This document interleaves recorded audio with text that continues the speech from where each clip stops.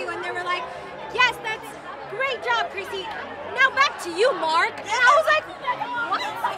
Like, who's Mark? There's a Mark over there, like doing another interview? Yeah, it's crazy.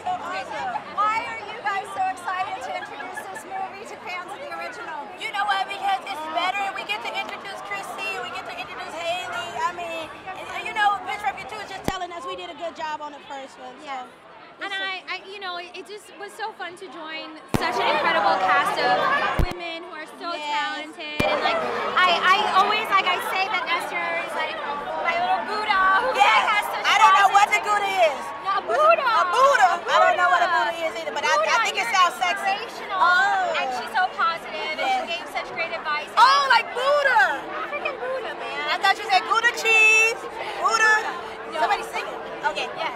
Were you guys really surprised with the success of the first one? I mean, I was. I know everybody says they can see a hit. I didn't.